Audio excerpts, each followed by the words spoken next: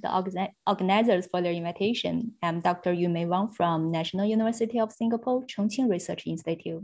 Today, I will talk about our recent work about ferroelectric engineered electrode-electrolyte interfaces for all solid-state sodium metal battery.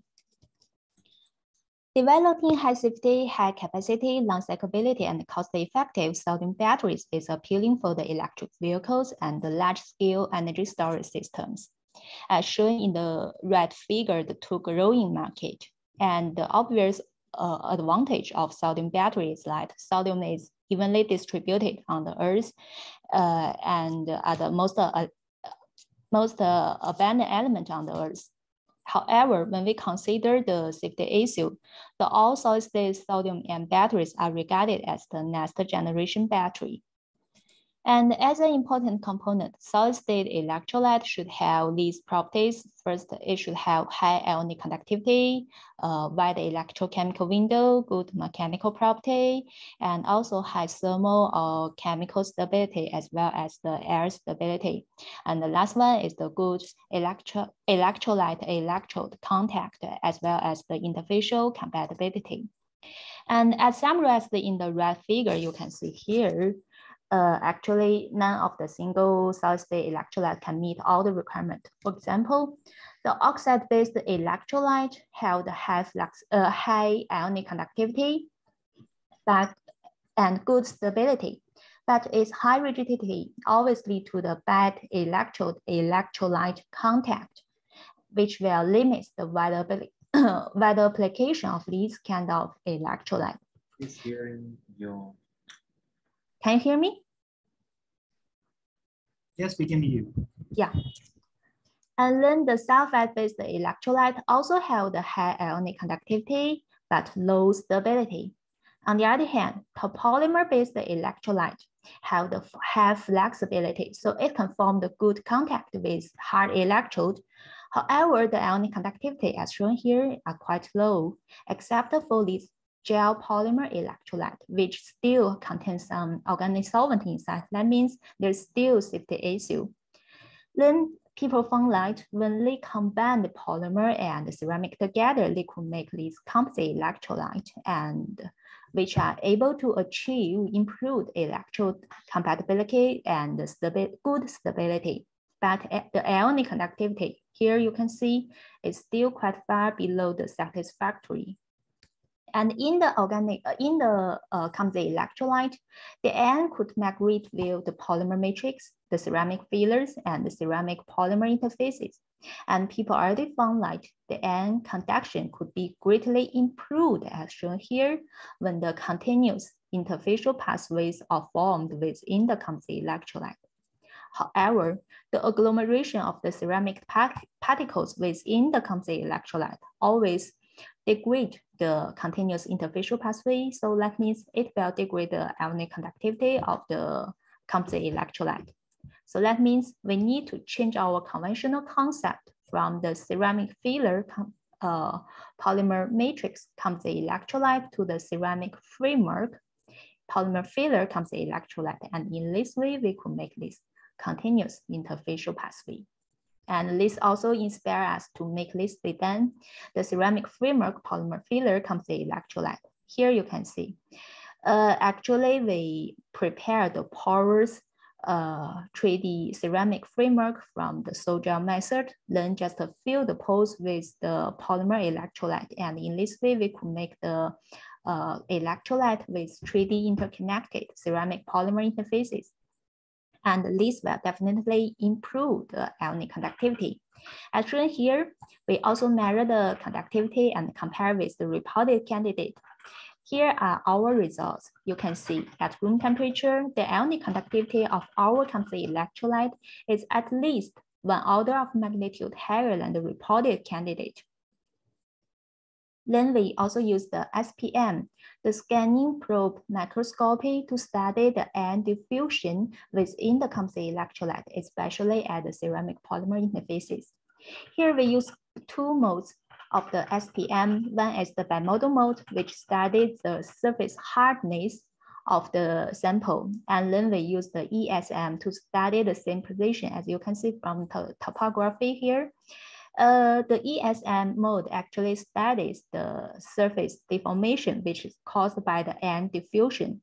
So that means the higher ESM amplitude, the faster and diffusion coefficient. And here you can see the schematic figure on the right hand. There's a region 2, and it is a hard boundary region as indicated by the bimodal mode. And from the ESM amplitude, we can see it has the highest ESM amplitude. So that means the ion diffusion within this region is very fast. And compare the nearby region 3, which is composed of the thick polymer region, the ceramic polymer interfaces, and the ceramic region.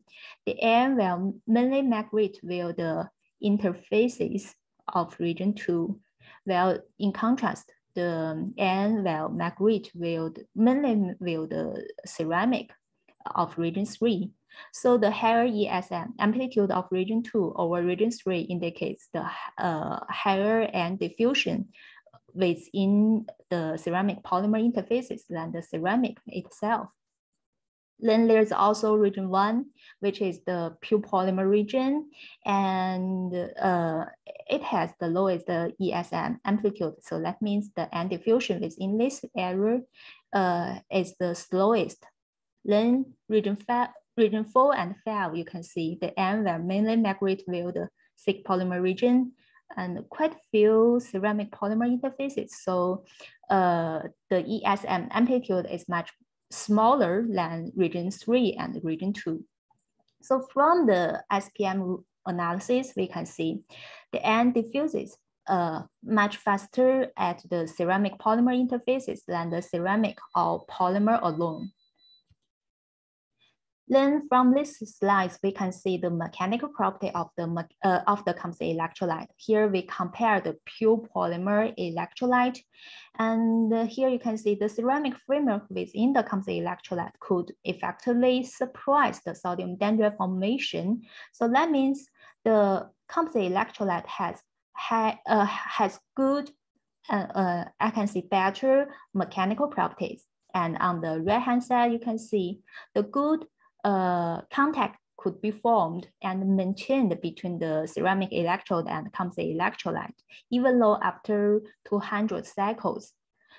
That is just due to the high flexibility of our composite electrolyte. So to sum up, the mechanical property of our composite electrolyte are quite good. Then we just use these composite electrolyte to assemble the battery, the all-solid-state sodium metal battery. However, the battery performance are not so good as shown in this figure. Actually the discharge capacity really faded quickly, especially in the first 50 cycles. And later we just disassemble the battery, and after measurement, we just disassemble the battery, and here we can see a lot of oxide phases form on the surface of this composite electrolyte, which is previously in contact with the sodium metal anode. And here we just use this red figure to explain this phenomenon. Okay, firstly, due to the interfacial potential drop, the space charges will form at the interfaces between the cathode and the electrolyte, and anode and electrolyte. And these interfacial space charges will definitely hinder the ion diffusion through the interfaces. And this will definitely increase the interfacial resistance of the whole battery and degrade the battery performance. What was worse, the accumulated electrons at the anode side will further combine with any mobile sodium ions and transform into the sodium metal to further react with the polymer within the composite electrolyte. And this will form the oxide SEI layer, which agrees with the left oxide results. And these SEI layers will also increase the interfacial resistance of the whole battery. So that will also degrade the battery performance. Then to solve this problem, we prepare this ferroelectric engineered composite electrolyte. And here you can see we just introduced the ferroelectric layer as both interfaces between the cathode electrolyte and anode electrolyte. And during charging, fundamentally, the ferroelectric polarizations could be switched, as shown here. And the oriented ferroelectric polarizations will build in a local electric field in the opposite direction of the interfacial potential drop. And this will weaken the interfacial space charges, so it can facilitate the ion diffusion at the interfaces here and here. And then the less accumulated electrons at the anode side will further refrain the further growth of oxide SEI layer and also reduce the SEI-induced interfacial resistance. And in this way, we can improve the battery performance.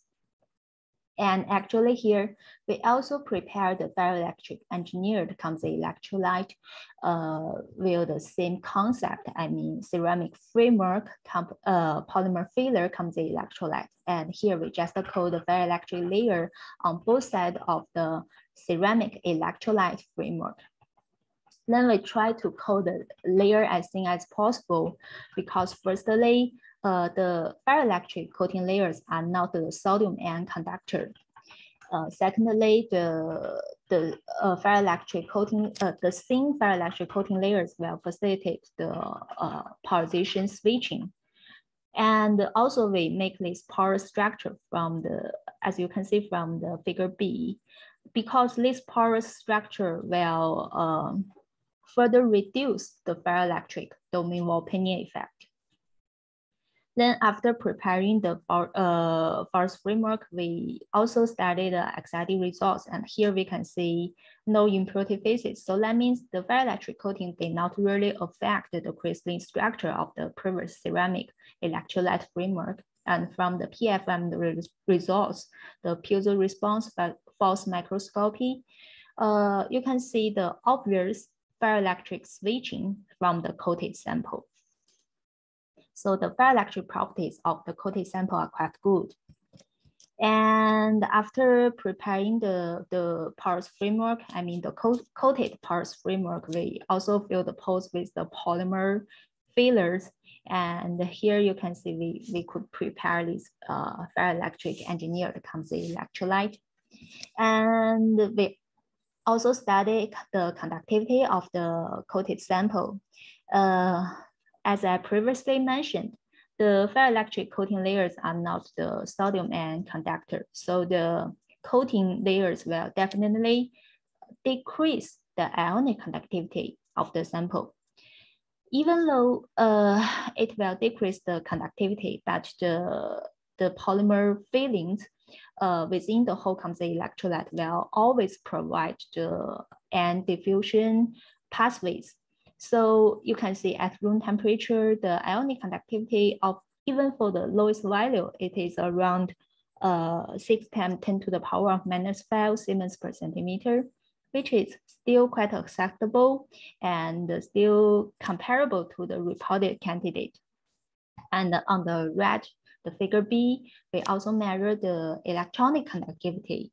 And here you can see all the values are at the level of 10 to the power of -9 or -10 Siemens per centimeter. So that means for all the samples, they are quite good electronic insulating.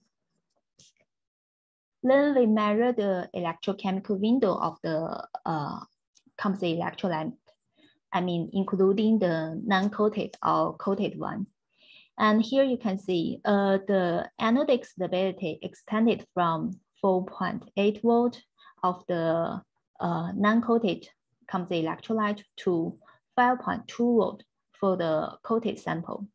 And the cathodic stability also extended from 1.2 volt to 0.7 volt. So that means the ferroelectric engineering really widened the electrochemical window of the composite electrolyte. Then the last step is to assemble the battery and measure the battery performance. Here we also prepare this all-solid-state sodium metal battery.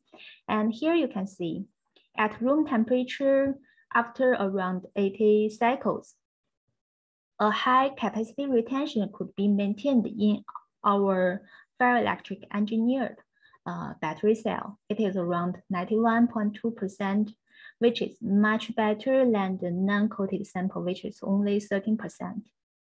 And this high capacity retention of our ferroelectric engineered battery cell is very close to the benchmark of the liquid electrolyte. And then consider that with the ferroelectric engineering, the electrochemical window of the electrolyte could be widened. So here we just measure the battery performance within a wide voltage range. As shown here, also at room temperature and after 165 cycles, a high reversible discharge capacity could be achieved in our ferroelectric engineered all-solid-state sodium metal battery. Here, the value is around 160 milliampere hour per gram. It is quite high, and the capacity retention is also very good. It's around 97.4%, which is much better than the non-coated sample and also better than the benchmark liquid electrolyte cell. This is because for the liquid electrolyte, the electrochemical windows are quite narrow. So when you measure the battery performance within the wide voltage range, that the battery performance will fade quickly. Then what's more interesting, here you can see in figure D1, you can see even after long time aging, the good capacity retention could also be obtained in our ferroelectric engineered battery cell. Here, due to the COVID-19, we have to suspend the battery for about 2 months. And after the reception and 180 cycles, a high capacity retention of around 86% could be achieved. In contrast, for the non-coated sample, it failed quickly after reception and around 100 cycles, even though the cell has only been suspended for 1 month. And from the last figure, you can see, even at the full charge state, our ferroelectric engineered battery cell can keep stable for quite a long time. It is around 2,400 hours. That means for about 100 days, our ferroelectric engineered all-solid-state sodium metal battery can keep stable without any self-discharging. That is quite an amazing result.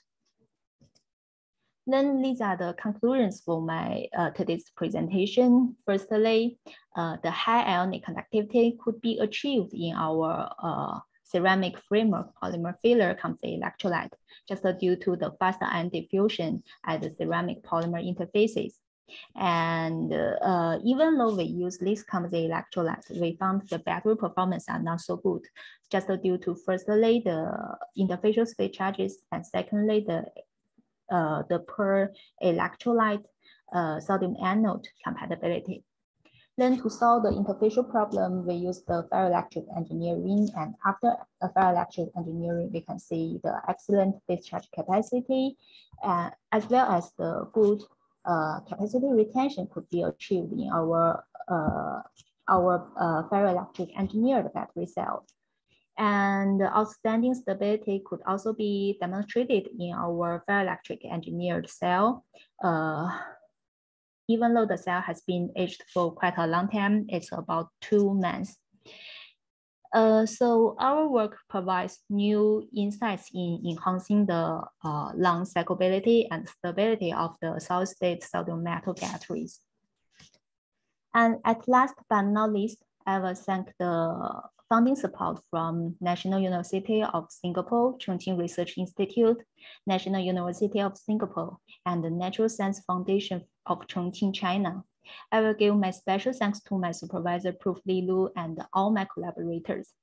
And thank you all for your listening, and I'm happy here to answer